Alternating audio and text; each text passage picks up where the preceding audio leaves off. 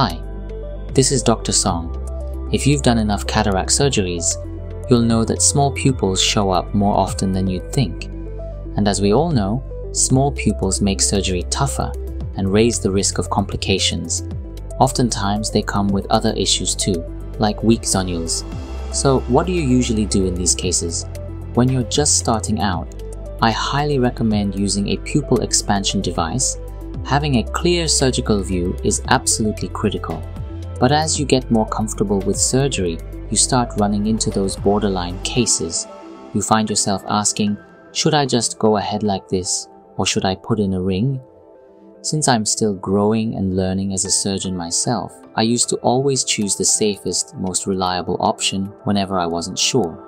But now I've set my own guidelines, clear boundaries, and I stick to them consistently. So today I want to share some tips for doing cataract surgery in small pupils. Let's get into it.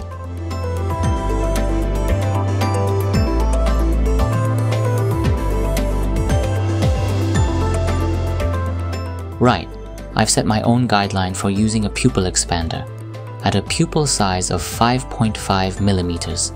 If it's smaller than that, I just use it no matter what. If it's larger, I try without it. That's because I still find it difficult to perform Capsulorhexis when the CCC margin isn't fully visible. Of course, more experienced surgeons can do it, even with a really small pupil, but at the end of the day, safety is the most important thing.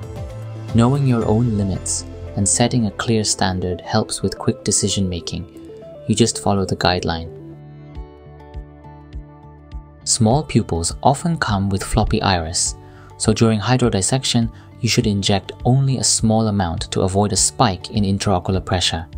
Once the iris prolapses and you start messing with it, the pupil keeps getting smaller and the surgery becomes much more challenging. What nucleofractis technique works best in small pupils? You can use any technique, but divide and conquer or vertical chop might be safer since most of the manipulation happens in the central area. That said, if you're confident, horizontal chop can also be done safely. First, always make sure the nucleus rotates, and when you bring the chopper to the equator of the nucleus, you need to scrape along the central endonucleus to ensure the chopper goes under the anterior capsule. In small pupil cases, this step needs to be done even more carefully than usual. And it's best to crack the nucleus all the way down to the posterior plate until you get a good red reflex like this. That way, it becomes much easier to manage the fragments in a tight surgical field. Now you can see it more clearly. By starting the chopper tip from the center and making sure it touches the endonucleus under the cortex, it goes securely under the anterior capsule, making horizontal chopping possible. Even after a shallow initial chop, a deeper second attempt allowed me to split the nucleus into quarter fragments.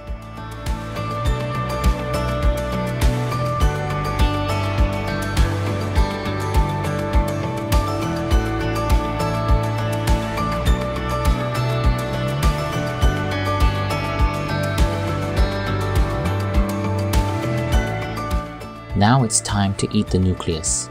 In small pupils, it's especially important to keep the phaco tip more central than usual. If you step on the pedal near the periphery, the iris can get dragged in, leading to iris damage. Also, it's best not to do anything in the peripheral area that's hidden under the iris. That's why in these cases, the nucleus needs to be cracked thoroughly and cleanly. Only then can you bring the fragments to the center using just vacuum and flow and safely emulsify them.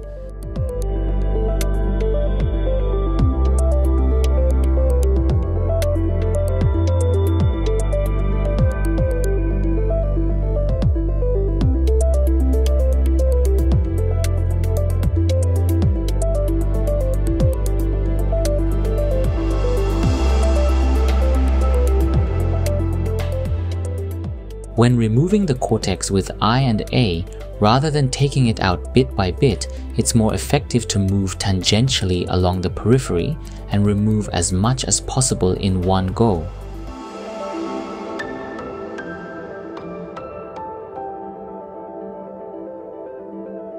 As always, be extra careful when working in the subincisional area.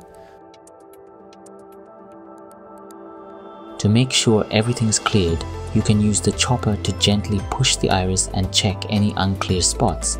That helps confirm complete removal.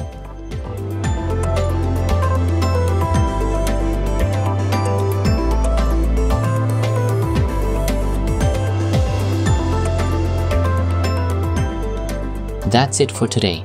My personal red line when dealing with small pupils. What is your red line? If you found this helpful, please consider subscribing. Thanks for watching.